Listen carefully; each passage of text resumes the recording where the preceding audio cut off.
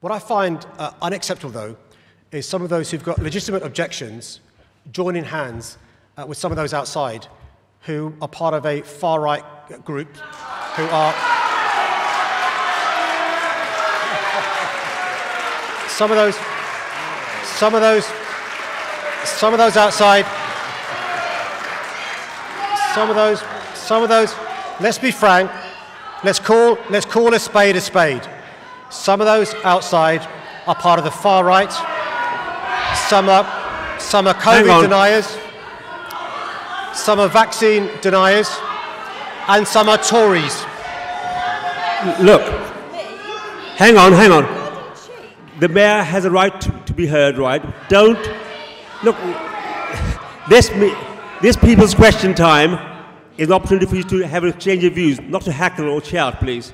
Otherwise, we could end this very quickly. Now, to those people who've got legitimate concerns,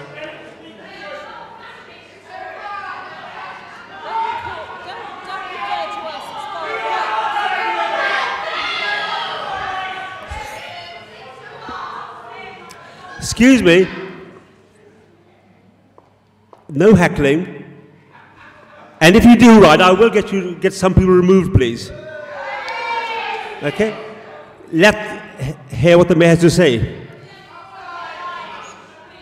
Now, so for those who've got, and there are people with legitimate concerns, we're seeking to address those, and we'll carry on listening to make sure we make the Ulez a success.